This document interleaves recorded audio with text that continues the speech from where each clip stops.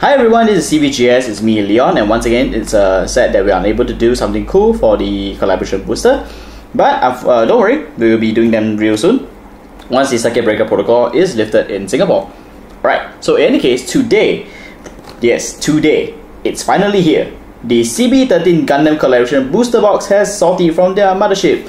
Hooray! This is the宇宙を駆ける戦士, Fighters of the Universe booster set for the Gundam series. Okay, the set is actually pretty unique compared to the rest of the CB that has been released so far, such as the immediate introduction to the latest main set mechanics, which is the Tensei, as well as it's also purely boosting the 3 Gundam SD that was released without a mix-in of a different series, plus new cards to build the deck of the opposite factions of their respective series, which is the Seed, Double, as well as Unicorn, as you can see from the box cover. But before we start looking at the box aesthetics here is what the set has to offer. It comes with 45 commons, 11 rares, 8 master rares, 15 rebirth rares, 6 X rares, and 1 double X rares. And then now looking at the packaging itself, okay, so here are the featuring units that's on the cover. We have the Double Riser, we have the Freedom Gundam High Mat Full Burst, and of course the double X rare of the set, which is the Unicorn Gundam Awaken. And then we have the back, which features Sinanju, Providence Gundam, and the Unicorn Gundam 02 Banshee Non Destroy Mode. Funny enough, Archie Gundam isn't here. Nobody cares about Archie. At least I don't. Okay, so now moving on. If you open the box, you'll be greeted with one of these black packs, which contains 3 of the different art variations of Diamond Wars, which is based off the 3 series here that you can see.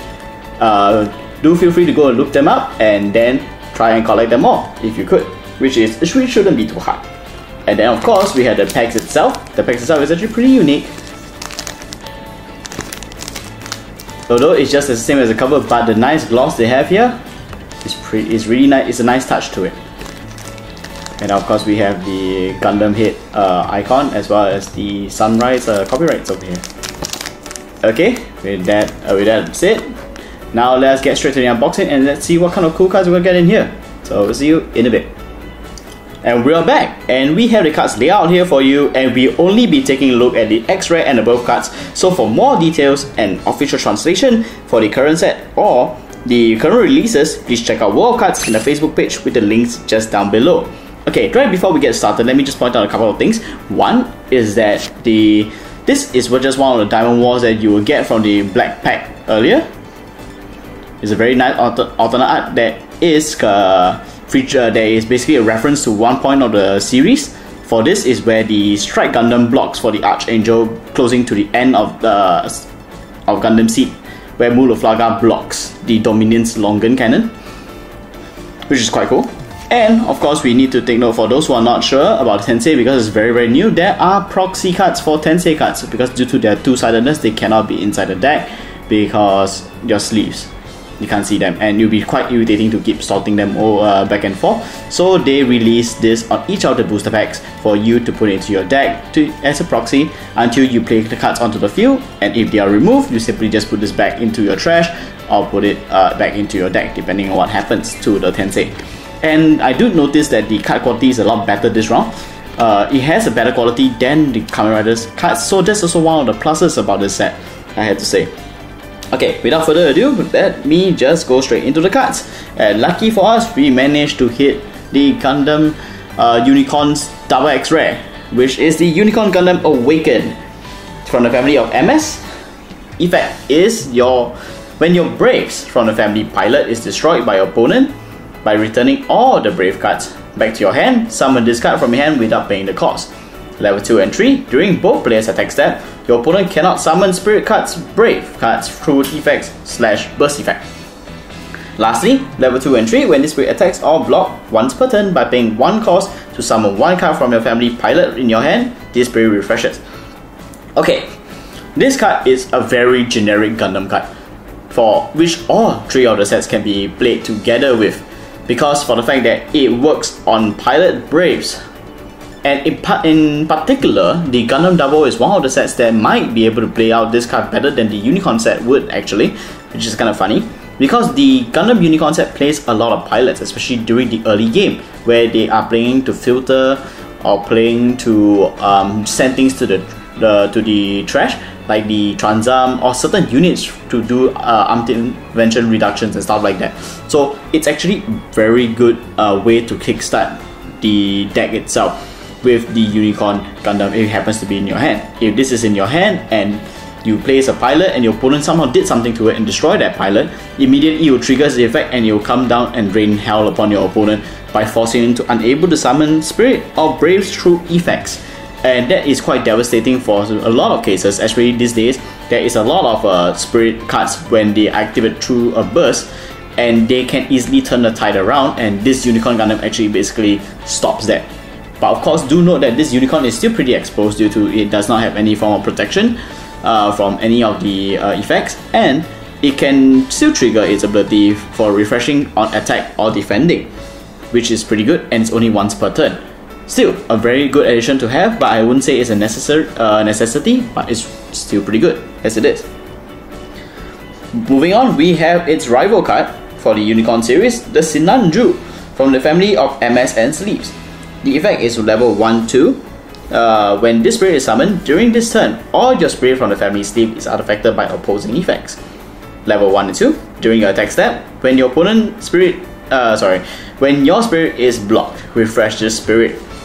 Then its last ability is when it's brave. On level 2, when your attack step, if a brave with a card named Full Frontal is brave to this card, the symbol of the spirit becomes tree symbol.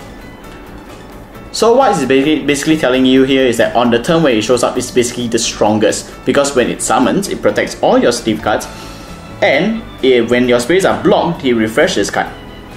At best, if you are equipped with Full Frontal, brave to it, it's a tree symbol card, and it's even more devastating that your opponent must block. So it helps to reinforce the idea that to make your opponent start blocking, or otherwise use a flash effect if they have any to get rid of the Sinanju. And the fact that it's only cost 6 makes it pretty easy to come out very early in the game, and its maintenance cost is only until level 2 for only 3 core, although it can't go any further, but I think that's good enough as it is.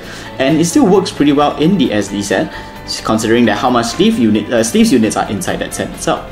If you don't take into account of the booster for the SD, if you just throw this into the deck, it will be a very good addition aside from the Unicorn Gundam itself, and it can also force NTD, which is very, very nice. And then next we have the, what we call the God, the Gundam God, not to be mistaken with God Gundam. Okay, we have the Freedom Gundam High Mat Full Burst.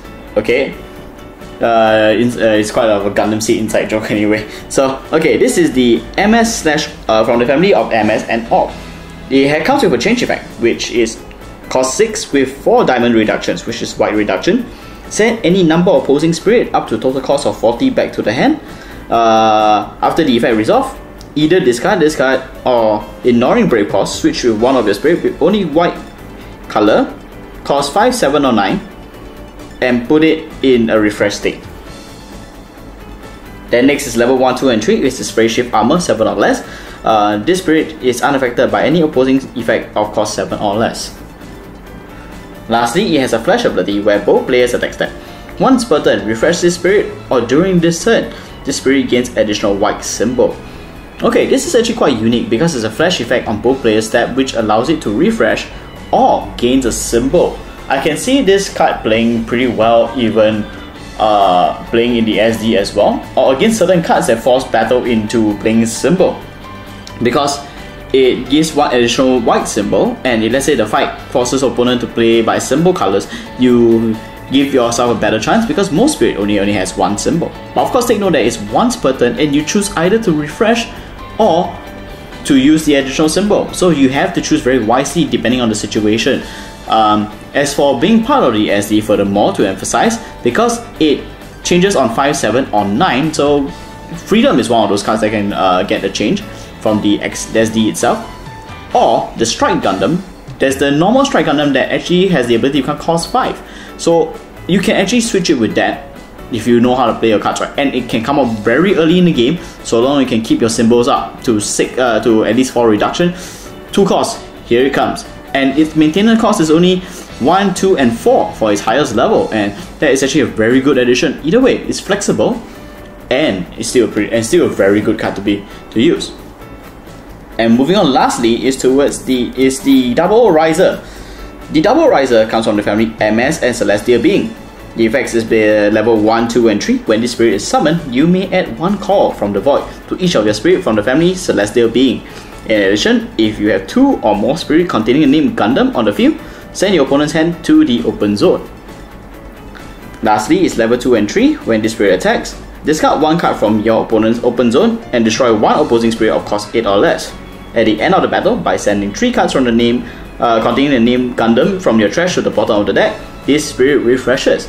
Okay, he is a bit different from his other units that has been released from what I see, especially from the SD. The SD was focused a lot on arm intervention, which is quite understandable, because if they're doing this based on the season, the first season of Gundam Double was basically the Gundam just showing up, beating up everybody.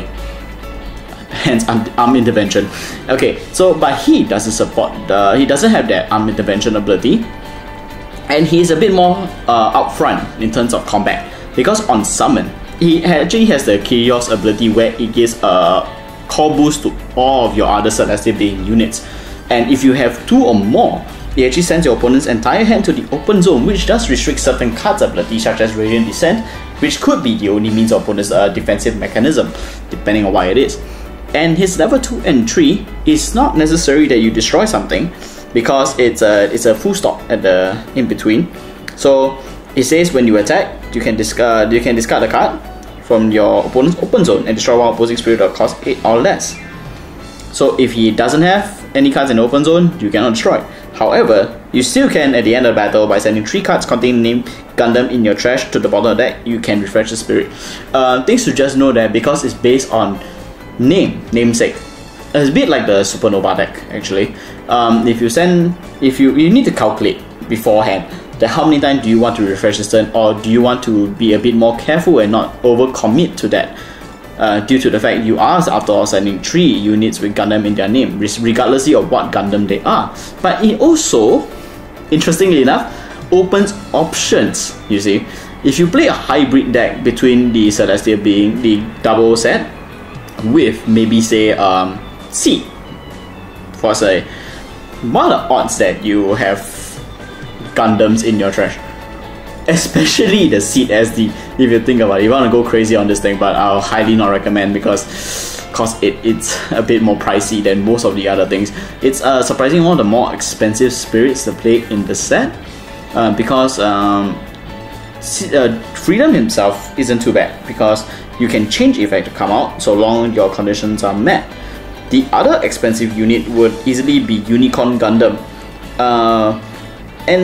but Unicorn Gundam has a right range of ability that straight up decimates your opponent's field, so maybe that's understandable. But Double is a bit on the, I wouldn't say gamble, but I can safely say it's quite iffy, but it gets the job done. I like it. I really like the card.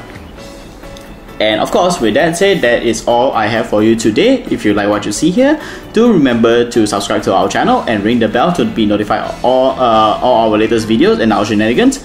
Then of course, do follow us on all our socials, which is starting from our Twitter, our Instagram, and of course our Facebook, and lastly Discord. We'll be there on most nights, especially Jungle and Brandon, and myself these days I'm a bit more active because why not? Alright. And you can talk to us about anything. You want to talk about games, maybe play Vanguard EX or play other games, just let us know. Just join us there, alright? And with that said, thank you all for watching, and we'll see you in the next video. Bye!